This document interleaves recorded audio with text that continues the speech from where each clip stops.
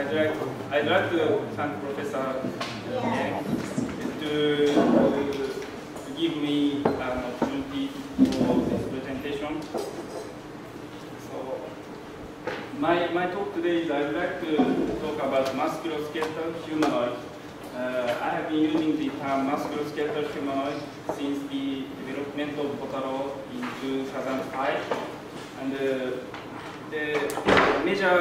two major points of the musculoskeletal system. I think multiple degrees of freedom that will be utilized for various tasks. We human utilize our we have more than 200 degrees of freedom in our body, and we can unconsciously use all of the many degrees of freedom for various tasks and motions. And I think one of the possibility of using this type of robot in very future is diversity of the task. And another point is natural elasticity. And I think the natural dynamics and elasticity is very popular in robotics society now. But I think there is a lot of problems still for the natural utilizing the natural elasticity. And my system is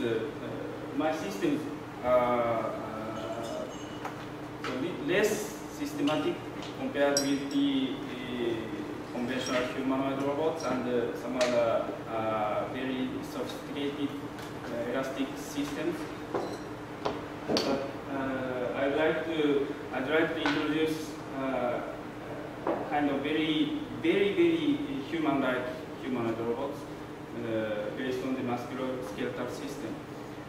And I'd like to talk about two major issues on musculoskeletal humanoid.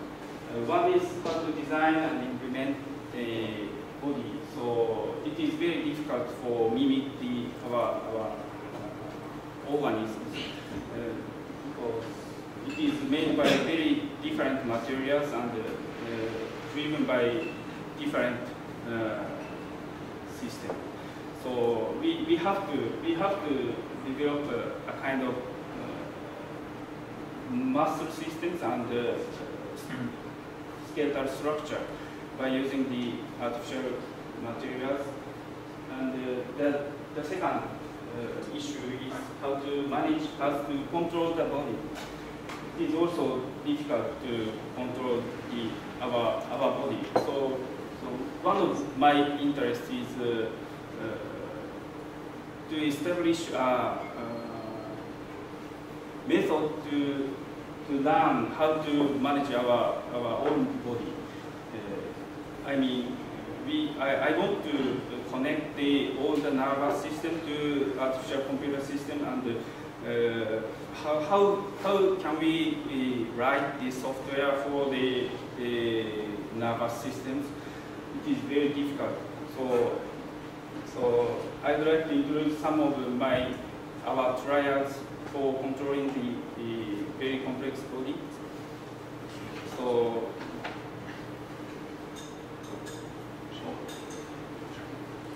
yeah, this slide shows the characteristics of the human musculoskeletal system.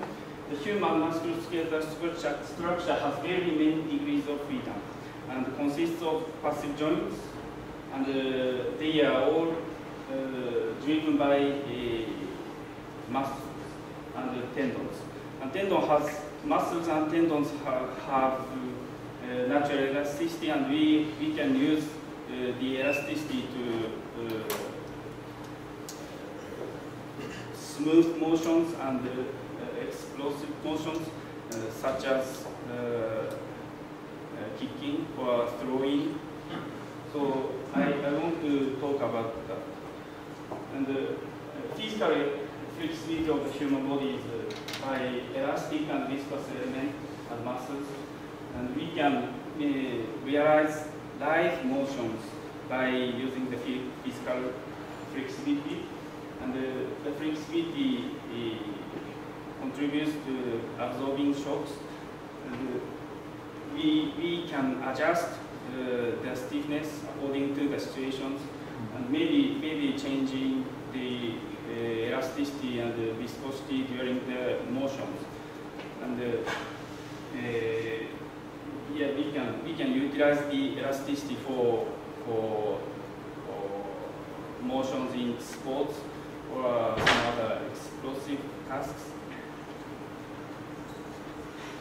Before talking about the musculoskeletal humanoid, I would like to mention, introduce some of my very early prototypes of muscle-driven robots. This is a spine robot driven by 36 pneumatic actuators, and all the air actuators are controlled by binary valves, and the robot is now tracking the red ball based on the camera information, and it can generate some kind of feedback control method by using the artificial muscles. And this is the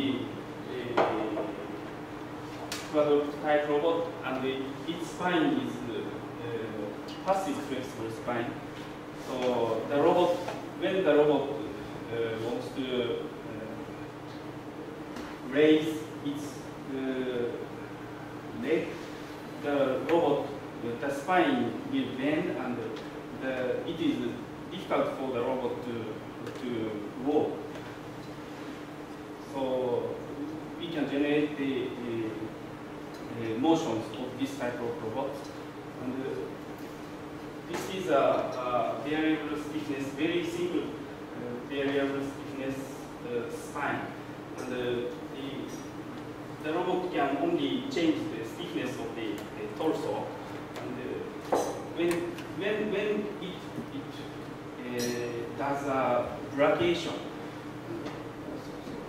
there is a plate spring, and there are rigid plates,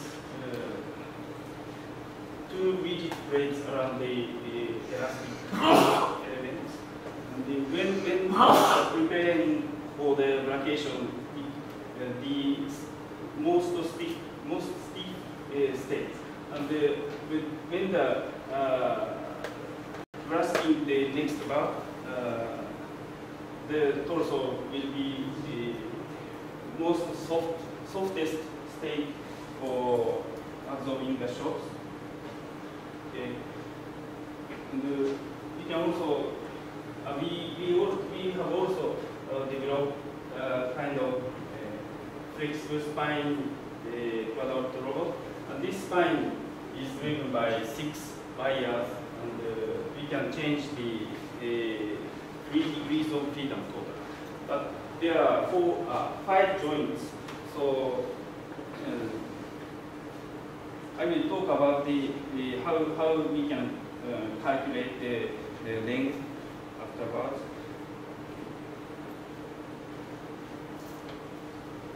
So this robot has also flexible spine, and there are tension sensors in all of the muscles. And so the robot can control the stiffness of the torso based on the tension sensors feedback. And by utilizing the spine motion, it can turn over on the table, or these are just demonstrations, but demonstrations for showing the effectiveness of the flexible spine. And then I and my group continue to go to the whole body muscle-driven type of robot. This robot's name is Kenta, and Ken means tendon in Japanese, and Ta is a boy, so this is a tendon boy in English. And there are 40 muscles and 10 spherical joints in its spine. We can change the state of the spine by putting all 40 wires. And I'd like to introduce how to generate these motions afterward. These are kind of direct teaching.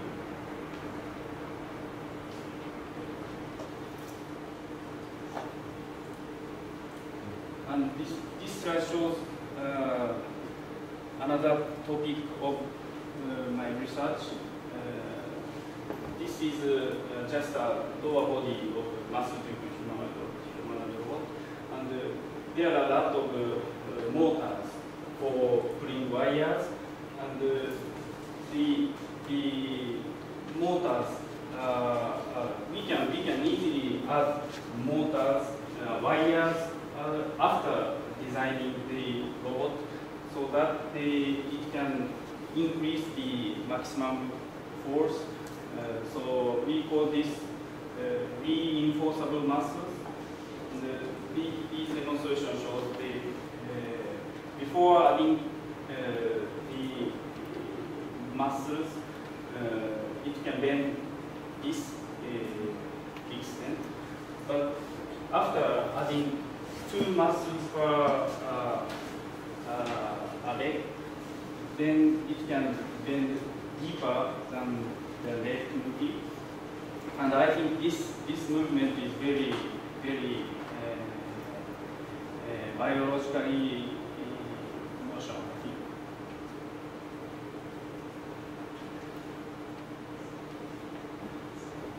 So there are a lot of topics for this type of robots. Very many degrees of freedom will contribute to the diversity of tasks, and it can adapt to diverse environment. And human, we use these very many degrees of freedom unconsciously, as I mentioned before. And musculoskeletal structure has an advantage of muscle-driven system for severely jointed structure. I mean, so for example, the spine has 24 spherical joints, not spherical, but one joint of the spine has 5 degrees of freedom, 3 rotations and 2 kinds of shifting, very little motion, but it has 5 degrees of freedom on each joint. So we have our spine has totally in 120 degrees of freedom, and yes, the robot is normally serially articulated robots driven by normal motors. Each motor needs very many torque, but the serially jointed structure driven by many wires. Each wire does not need very many force, because the wires cooperate to move the whole structure. So the more degrees of freedom in a serially jointed structure, the musculoskeletal structure, muscle-driven structure will have advantages. And multiple jointed spine is the typical structure in our many degrees of freedom body. And we can also use the natural elasticity and viscosity for various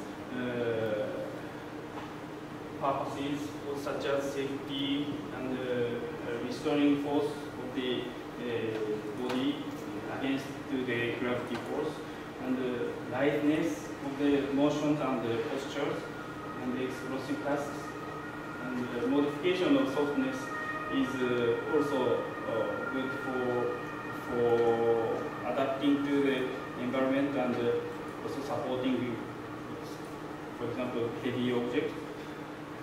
And reinforceable muscles are also useful for.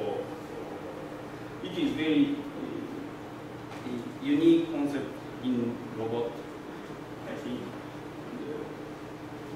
And actually, the very human-like robots has a possibility of realizing human-like natural motions. So, a kind of impression.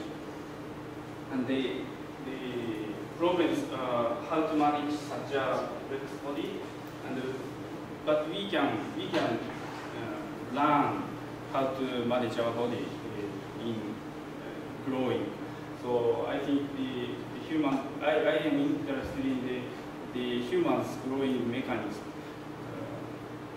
and I want to use the human's mechanism for this kind of role. Okay.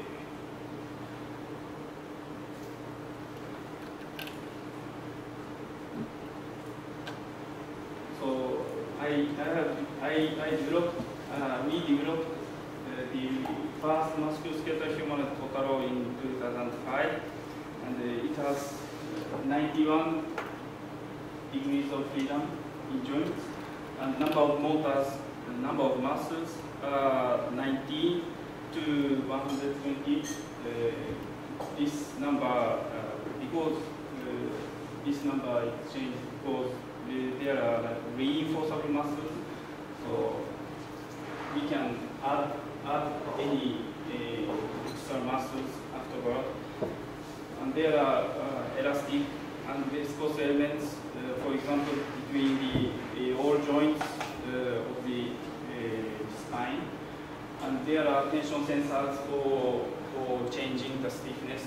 Of course, feedback control stiffness, but we can change the stiffness of the body. And there are a lot of tactile sensors, and ears and eyes, and gyros, and 3D accelerometers for detecting the posture. And all the bones are designed by using the 3D CAD system and rapid prototyping. And for example, this is a side bone of this robot, and there are a lot of electrical parts and DC motors, opening wires, and this is a muscle unit for adding afterwards for this robot. And there are two types of muscles. One type is inside of the bones, and the other type is based on the muscle units.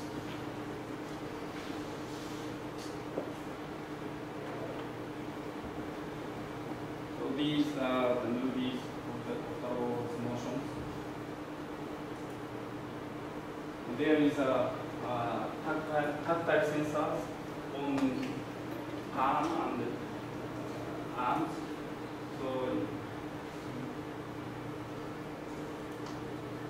it can react to the human's touch.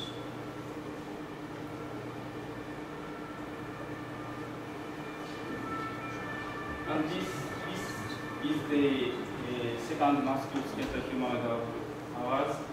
The name of the robot is Kojiro, and Kojiro has also the same structure and redesigned by Kotaro's experience. And there are a lot of elastic elements, and it can absorb the shock when beating the drums. And utilizing the spine, it can push up down. Do this motion. And actually, we have developed a kind of wearable operation device using the muscle units, and we can teach the motions to this robot.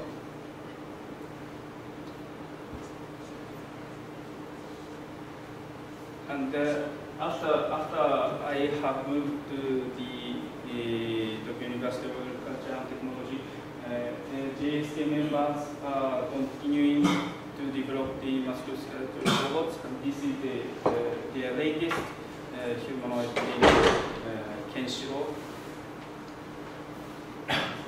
And today I want to talk about also how to generate the motions of this type of robots as well. So how to perform motions can be considered as several types, based on several viewpoints. So one is first is based on joint angles, and this is very normal method to represent the robot posture and the motions by using the joint angles. But it is somewhat difficult in musculoskeletal humanoids because there are muscles and not motors for driving joints. So we have to know the relationship between joint angles and muscle length.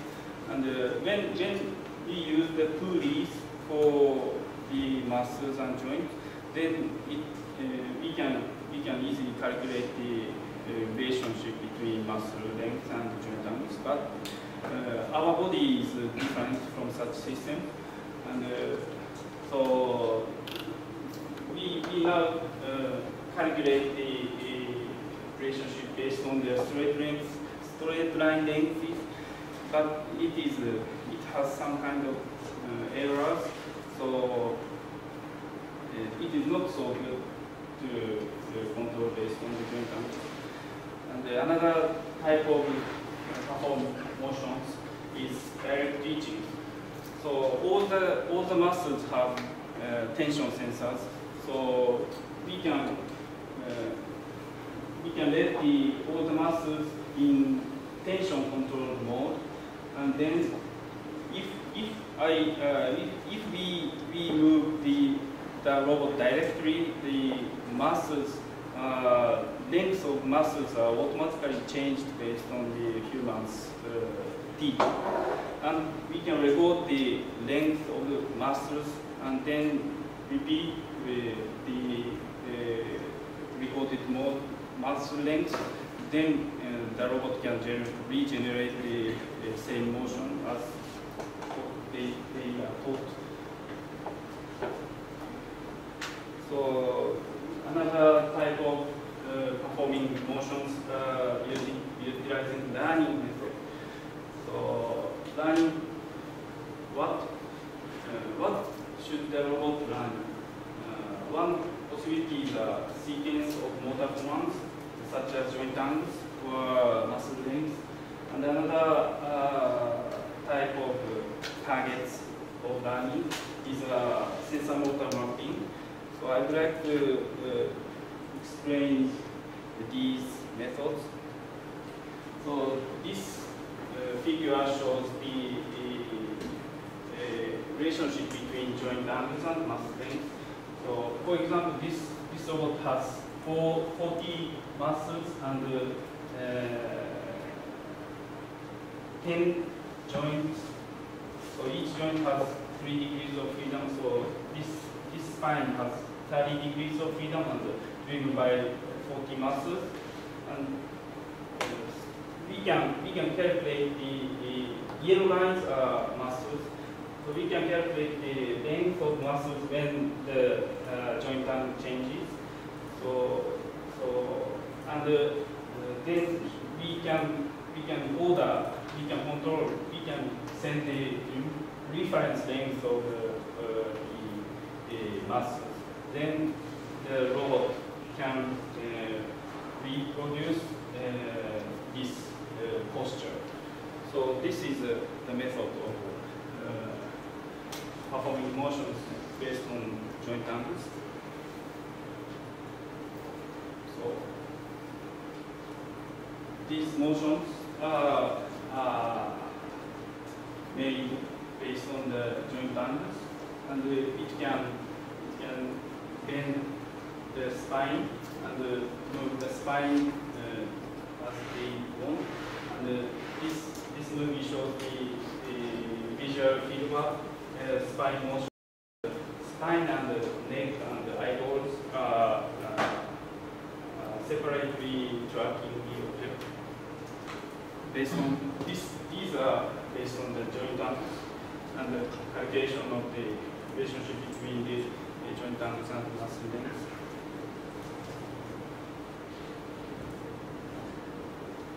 Another type of performing tasks is generating motions using direct teaching. So these are the tools for freeing the muscles of this type of robot. And you can see the tools are moving according to the teaching by human. And the system will remember the motor angles. So combination of motor angles. That means the posture of the spine. So we can directly teach the motion of the spine like this, and then the system can reproduce this motion. And this method is very useful for realizing some kind of demonstration motion. So this method is used for Kotaro and Kojiro usually. And so there are a lot of not straight paths in the spine.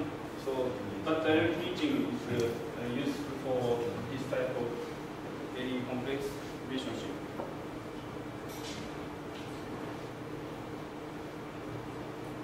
Another type of generating motion is learning, using a learning. Learning a sequence of motor commands such as joint angles or muscle length. And these motions moving shows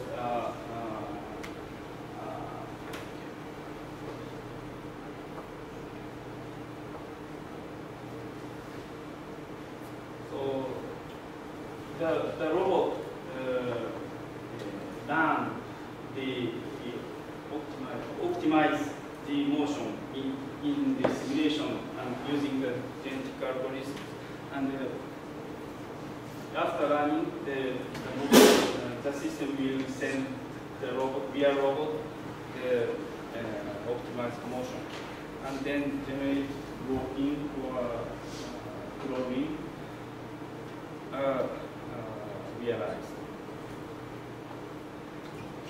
And this slide shows also using the learning, but learning sensor motor mappings. So the input is sensor information, and output is actuator commands, and the robot inputs the sensory information.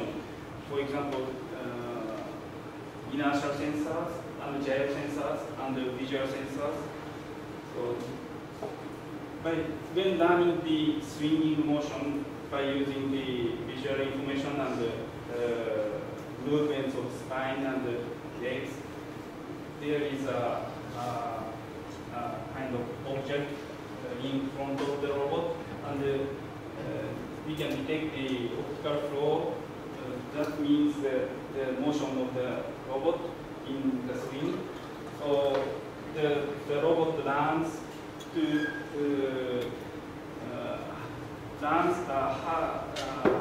the robot runs sensor motor mapping by in the simulation, and the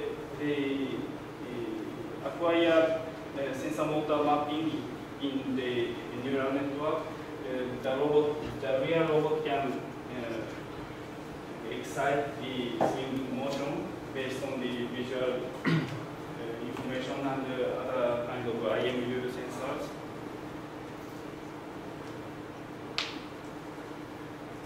So these are the method to control the musculoskeletal body. So my talk on musculoskeletal robots finished. So now I'd like to briefly talk about the recent research activities in my new laboratory at the Tokyo University of Agriculture and Technology. So I am doing continuing musculoskeletal humanoid for learning motions and utilizing elasticity, and we are now developing a new pneumatic actuator-driven musculoskeletal humanoid robots. We also do research on domestic tasks, and we also doing research on agriculture aspects. This is a movement of plant pot robots. They are seeking for the sunny area. So I'd like to introduce two topics of my current laboratory. So first is utilizing the elasticity,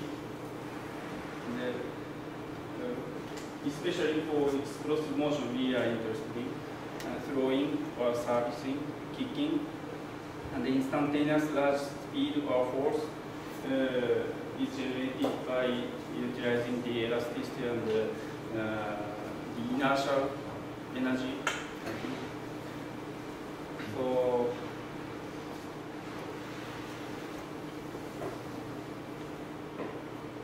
this is the series elastic 1 DOF model, and we use the motor's characteristics for generating optimal input for maximizing the velocity. And it is difficult for more than 2 degrees of freedom system because the inertial parameters are changing according to the postures, and also we want to utilize the gravity energy for maximizing the velocity. This movie shows like this. How to maximize the velocity of the end effector is a current topic. And another topic is pneumatic-driven robots. The advantages of pneumatic-driven robots are, I think, the softness and low power consumption, because the hard sitting doesn't need energy for air-driven robots, because they only have to close the valves for keeping posture. So, and as I told before, the multiple degrees of freedom is easy to realize by using the muscle-driven system because of coupled drive. So, but we are focusing on the embedding the compressors for on the humanoid robot body. So we are designing a new type of human form robot driven by McBain type air muscles, and there are several very small compressors for in body embedded compressors. And this compressor is very low power, but the pressure power is multiplication of the pressure and flow, and the compressor is very high pressure and very low flow compressor. So we can store the high pressure air in the tank. Tank is a hollow bone in the legs and arms. So it can generate instantaneous higher force, but not continuous. So we want to utilize the muscle elasticity and high pressure air for doing some explosive tasks. Okay, so this is the summary of my talk. So I talked on the musculoskeletal humanoid points, multiple degrees of freedom.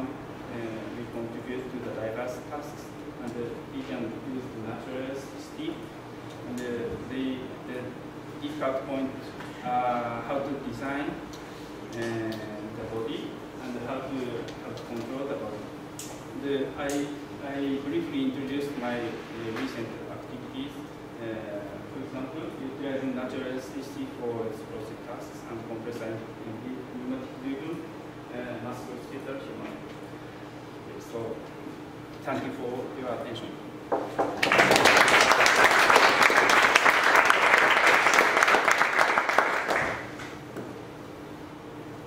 We have time for a few questions.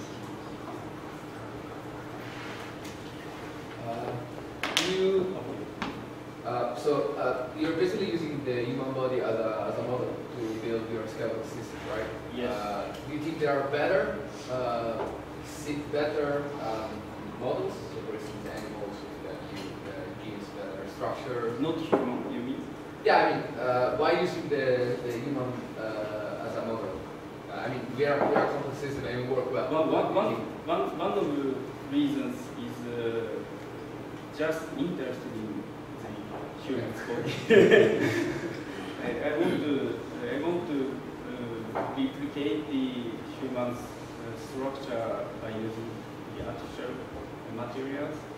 So that's a reason. But I think there is a possibility in not so near future for this type of robot to utilize in our daily lives. But I believe there is a possibility in this type of robot. That's another reason. What is the main weakness of these systems? I mean, which part or which area do you think we still need a lot of work? Okay, so there is too many elements in our robot. So the mean time between failure is if the mean time between failure is large, but the some element in the robot is always broken. So that is very big problem, because we can repair our broken elements in our body, but the robot does not have such system for repairing. So that is very difficult because of the very many. So as a follow-up on this, like if one link in the spine malfunctions or stops functioning, will it be able to still function as a whole? Yes. So for example, the robot I introduced has 30 degrees of freedom in the spine and 40 muscles for gliding. So if the one or two muscles are broken, then the robot can move using using the other muscles. So I understood this teaching the trajectories. You are teaching or you are moving the body, and you are taking the angles and the speed or the length. Actually, the robot does not have any joint angle sensors because one is because we don't have joint angle sensors, but another reason is it is difficult for measuring the precise joint angle of spherical joints.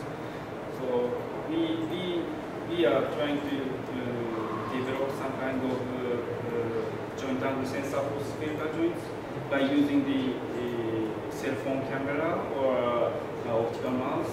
But it is difficult for us to measure the precise joint angles.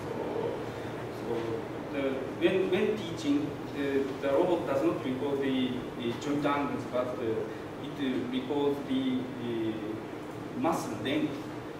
So the combination of the muscle length is the key to the reproducing the posture. But you have more degrees of freedom, understood, muscle length, and what you're moving. So how is this handled? So it's just according to the strength of the muscles, or according to which muscle is moving? Because you have more muscles and degrees of freedom for your body. Yeah. Okay. So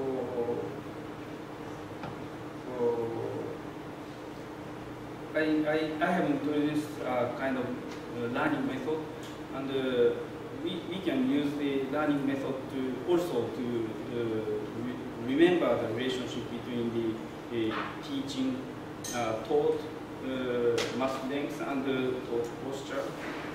Of course, it needs the measuring the joint angles, but we can directly teach and move the robot, and the robot remembers the muscle length and the joint angles, combination of the muscle length and joint angles. And neural network can learn the relationship between the joint angles and muscle length. Then the neural net will be used for generating appropriate muscle length when certain joint angle combination is input. So that's a possibility of extending the direct teaching method. But still, you have more muscles than you have degrees of freedom. Okay. When we add extra muscles, then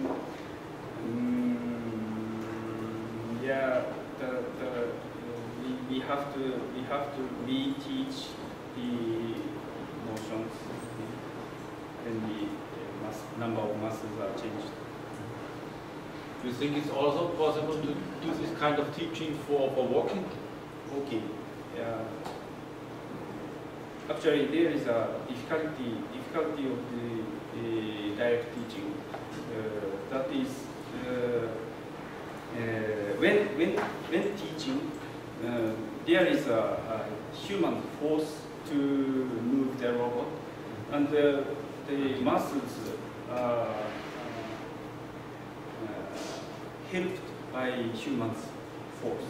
But when the robot moves itself, the muscles should generate the necessary forces, including the human force, to reproduce the posture. So there is always the errors between the teaching phase and the reproducing phase. So I think the walking needs the very precise joint angles or precise reproduction of the motions. So I think it is difficult by direct teaching for walking.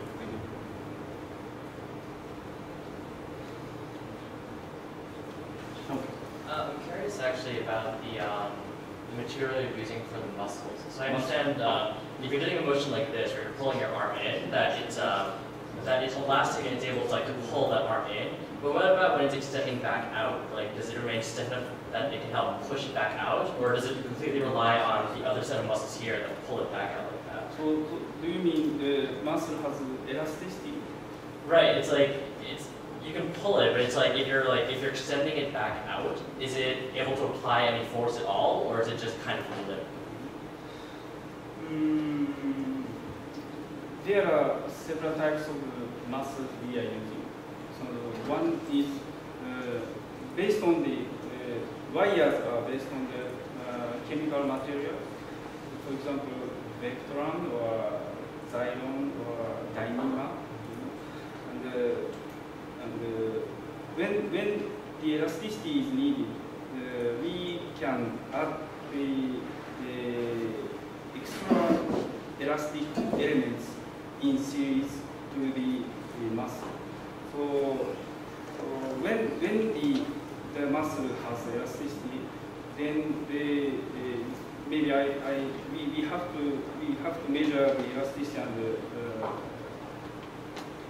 and utilize the elasticity for some kinds of tasks. I think so. That is much your question.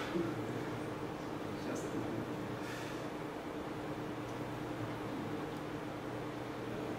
Can you tell us a little bit more about your embedded compressor? Embedded compressor.